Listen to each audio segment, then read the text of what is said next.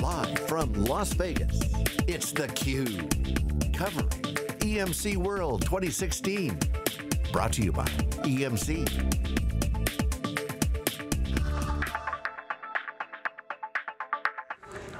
And welcome back to theCUBE here in Las Vegas. We're in the Sands Expo here at EMC World 2016, along with Dave Vellante. I'm John Walls, and again, thank you for joining us here in our day-long, actually week-long coverage here of EMC's annual get-together. We're with Paul Sundquist right now, who's the Content Management Director for Paragon Solutions. And Paul, thank you for joining us here on theCUBE. We appreciate the time.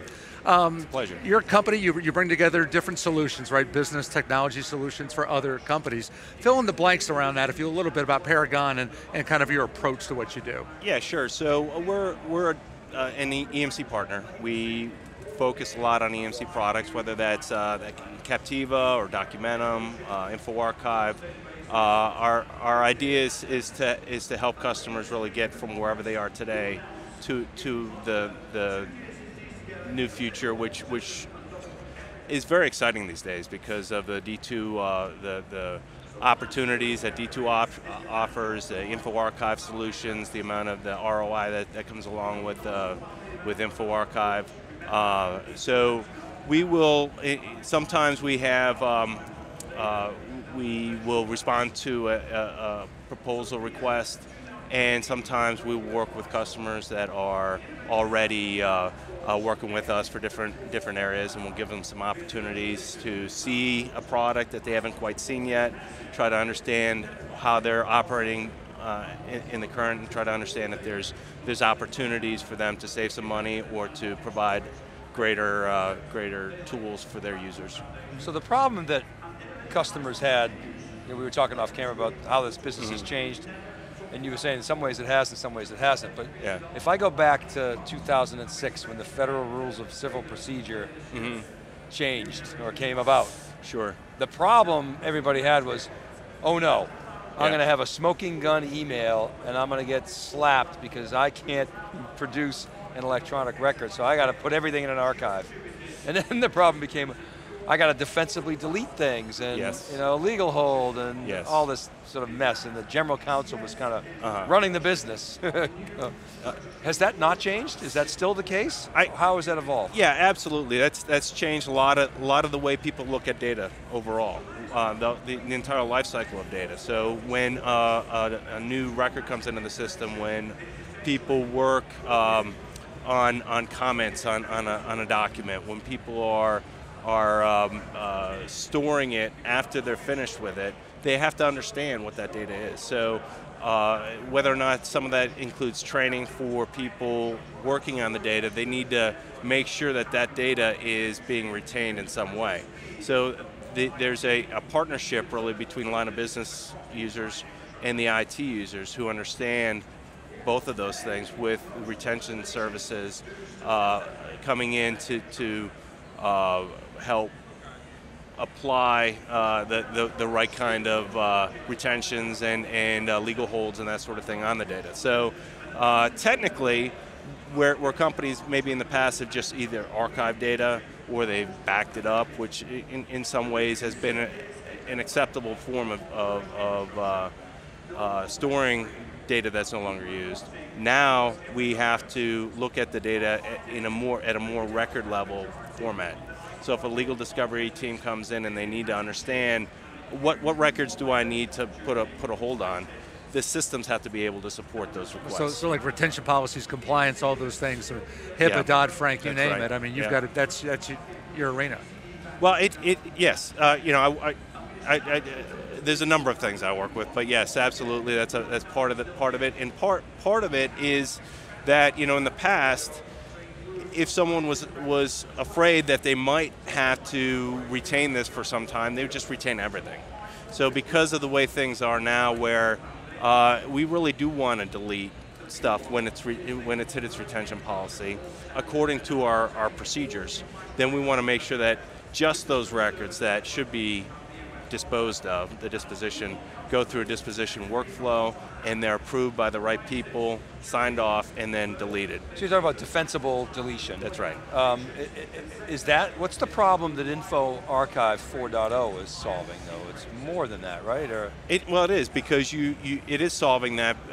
You really have, now we're learning with 4.0, with its new release today, that you really have 4 different types of retention you can apply, and you can go right down to the record if you needed to.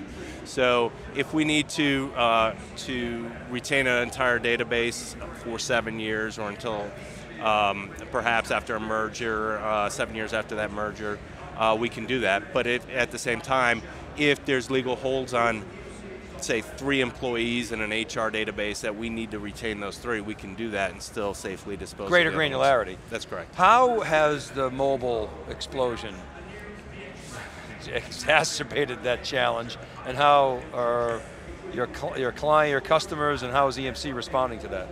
No, that's a great question. So with InfoArchive especially, what I'm really excited about is the new RESTful services, because what that provides is access to the data. So we've already gone through an ingestion process, and it's in the repository, it's in InfoArchive.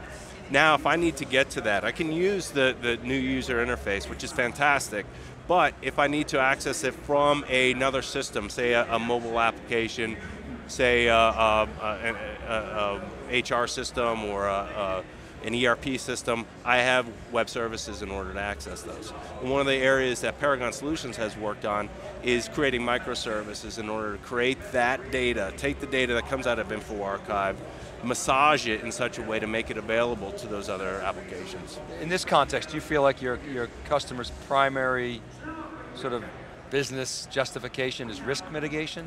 Is that the case? Or well, this is the great thing about InfoArchive, is we don't always know that there's risk associated with this data. So we might have an application that we're going to store, we need to archive that, we're going to retain it. And a great ROI is around application decommissioning. And when we try to go into a new customer, we usually start with that because the ROI is so fast. It can be within a matter of a couple days, really. In order to extract a database that's currently being used, it's using servers, there's a lot of training that's associated with it, there's licenses associated, and it might be on an old system. I mean, we ran into VB6 applications out there. So, and one of our customers has 1,000 applications that they don't currently put new data into. What are they going to do with that? We need to develop some sort of a application decommissioning factory. So there's zombie apps that are sucking resources that, and they don't even know who's using it. So that's another great feature of InfoArchive, is you got these 14 different points of auditing that we can now find out, well, this application really hasn't been used in 6 months. So we can identify the value or and lack who's thereof. using it and why they're using it. That's correct, the value. And those are the kinds of forensics that you do? I mean, you go in and help them identify maybe their blind spots, more or less, and find out they have some legacy stuff they could just lop off and not have to hang on to like a pack rat?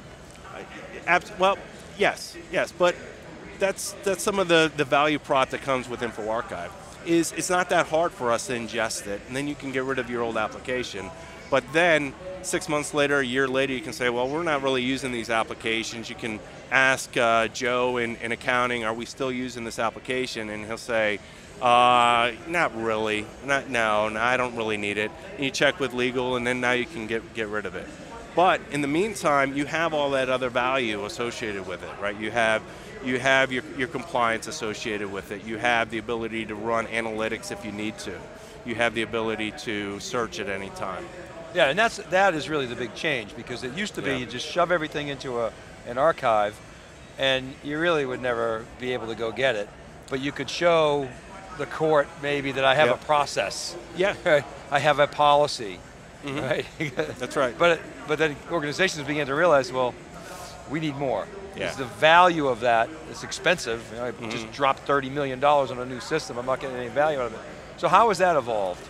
Yeah, so the ability to go in and, like I said, quickly store some of that stuff is really where the value is. And so where maybe in the past we didn't know what to do with it, so we kept it around.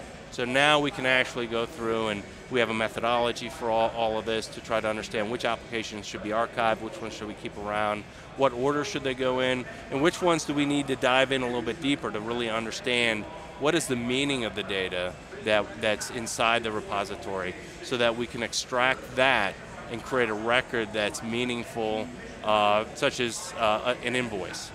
So if I have an invoice, I really need to know all the information that's on that invoice. The company it came from, the header information, detail information, maybe a purchase order information.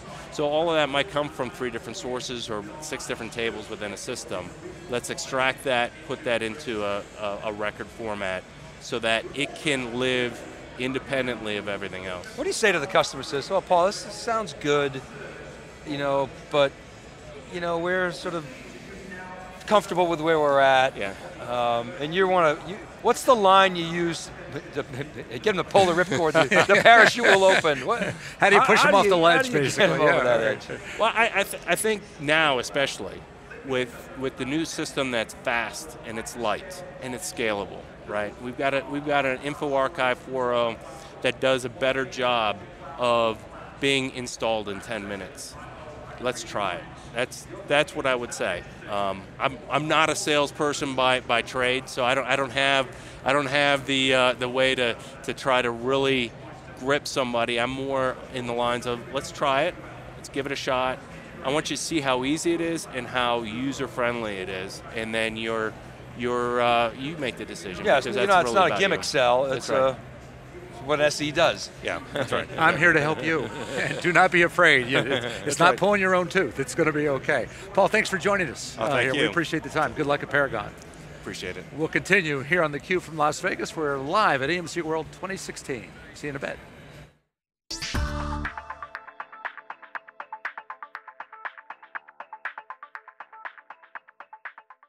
It's always fun to come back to theCUBE because the discussion is always interesting.